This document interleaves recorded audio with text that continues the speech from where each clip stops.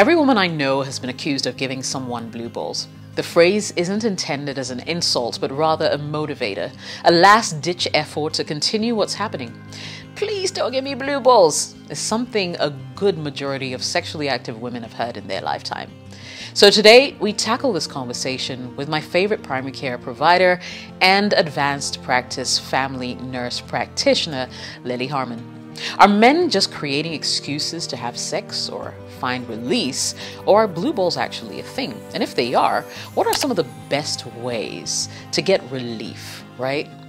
Guys, stay tuned to this one. It's going to be good.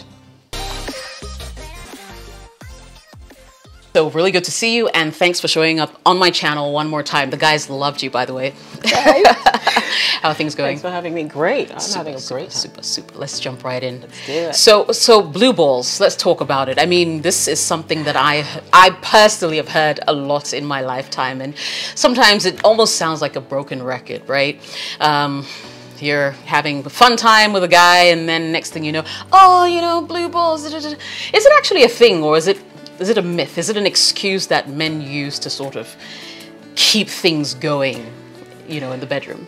So there's actually some science to it. Blue balls is the slang term for what the medical community calls epididymal hypertension, which is basically, you know, tension in the blood, the veins that run in that area. And I'm thinking you probably have other questions related to that. So. Absolutely. So it's just the way you mention it. Epididymal hypertension.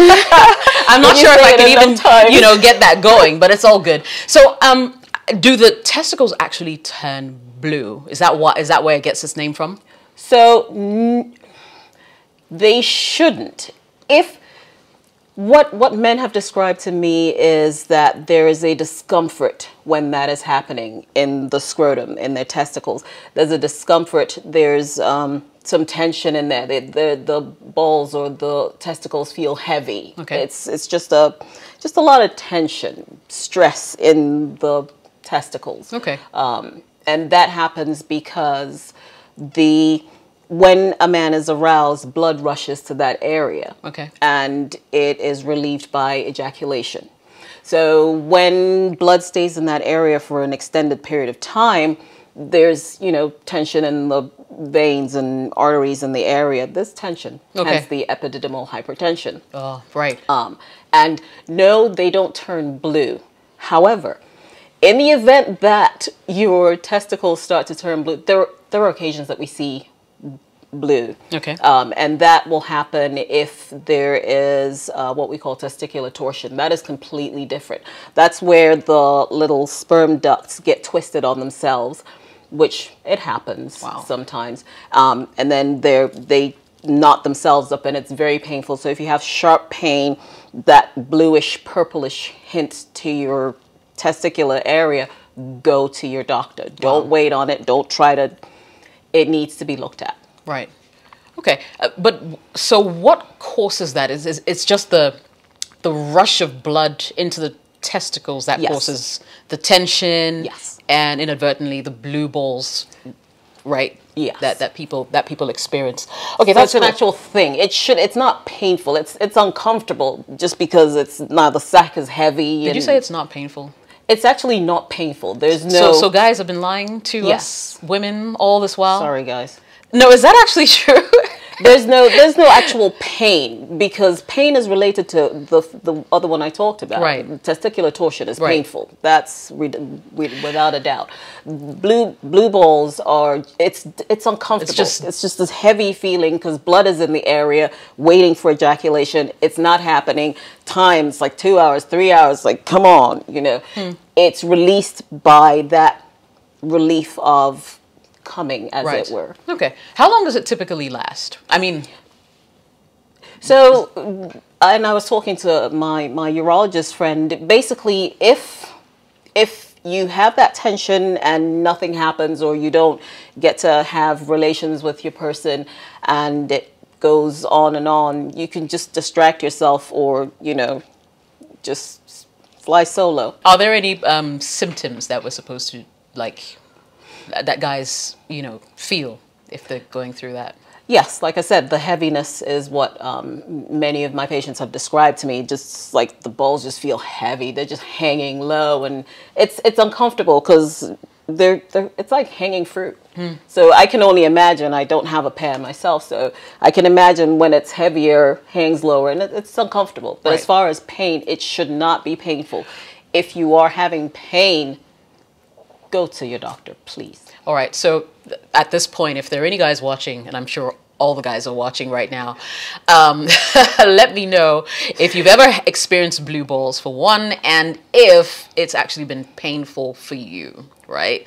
Because I want to, you know, test a little theory in studio today. So just let me know. Okay, that's great. What's the difference between blue balls and priapism? So priapism is what happens when you have had an erection for too long. It is said that anything over 4 hours, you're stressing it. You're pushing it too far. Some men have erection for 4 hours? Yes. When you that cannot be relieved by, say, masturbation? It should be able to be relieved by masturbation or sex, one form or the other. But occasionally, some medications, some people on certain medications will experience just an erection that won't quit. Right. And we've had a few come into the ER where we've had to literally go in and drain the penis of that blood so that it'll set back down, because it gets more and more and more painful as the hours go by. Okay. So what are, I mean, the easiest ways to get relief if you have, or you're experiencing blue balls? Because, well, now you're telling me that it's not painful as a lot of men would like us to think as women. It's frustrating, I can imagine. Yes, but certainly not painful.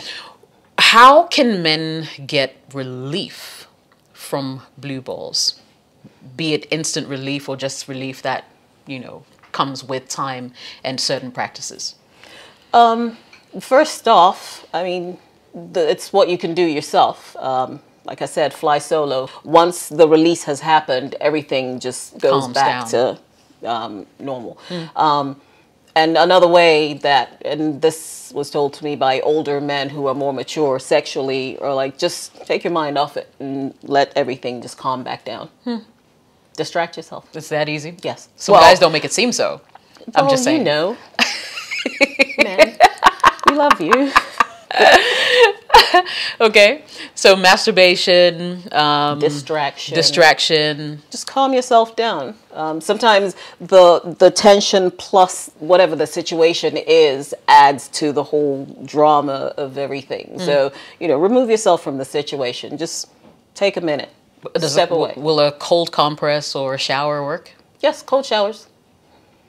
Definitely cold showers. Okay. I've had a guy was like, tie one on. Tie one what? Just tie a penny to the head of your penis and let it drop. What? Yeah, I hear things. You hang out with the weirdest people. But yeah, let's not even get into it. Okay, what about exercise? Would that help? That will distract you, yes. That will be an excellent way to relieve. Or yes. Okay. Can women get blue balls? Yes, technically.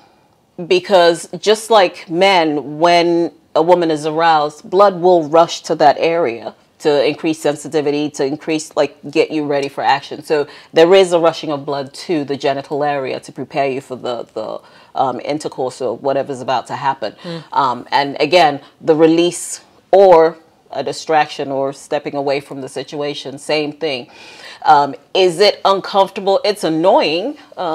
When you're aroused, you're ready to go, and your partner's just like, not tonight, Josephine. Or can't get it up. Or can't get it up. It gets frustrating.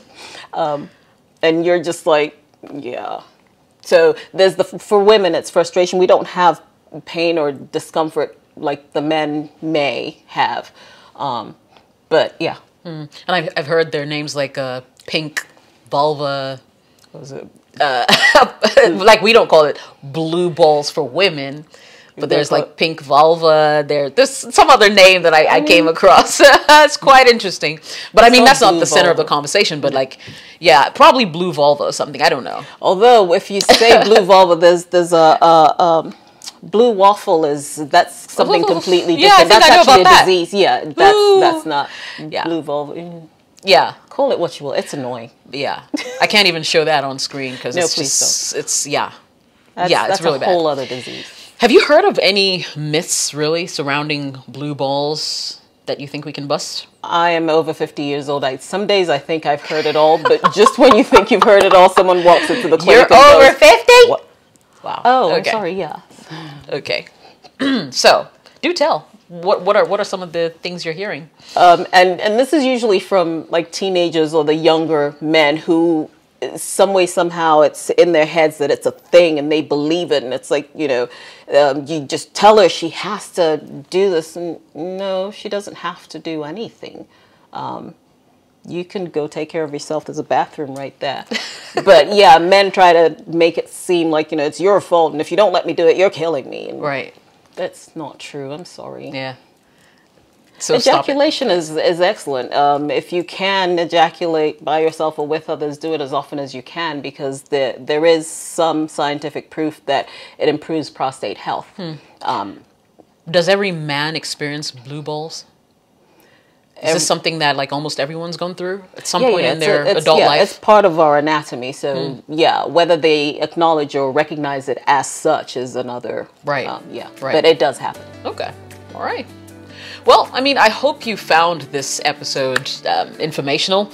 If you did, please share it with another guy who needs to know the quick and easy ways to find relief, so you don't have to bother your partner so much, especially if she's not, like, you know, up for it.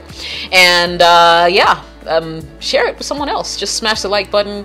Don't forget to subscribe to the channel, and I'll catch you definitely on the next video right here. Lily, thank you so much for making time. As always, we'll see you again soon. Yay. My name is Jessica. Thanks for watching.